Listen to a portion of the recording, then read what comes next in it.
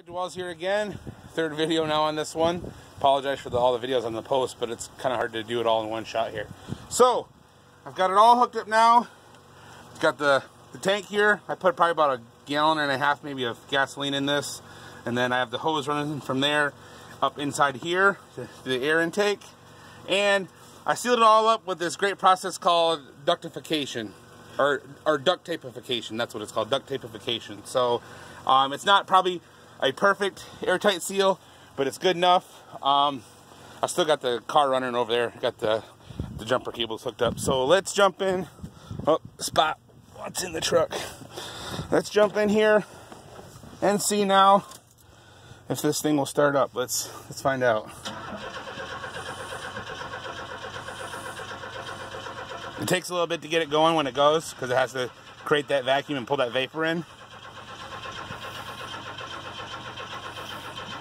Come on, come on, come on. It might be a fail. The battery's running out. If you heard it want to fire up a little bit. Hey Eli, go jump in my car and step on the gas a little bit so it revs it up so it charges the battery more, please.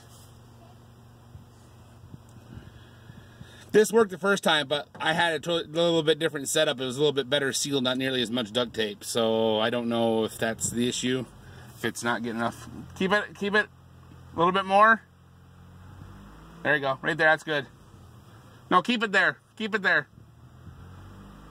Right there, that's good, keep it right there. Okay, let's try it again now that hopefully get a little bit more battery here on this. Okay, let's go again, let's see.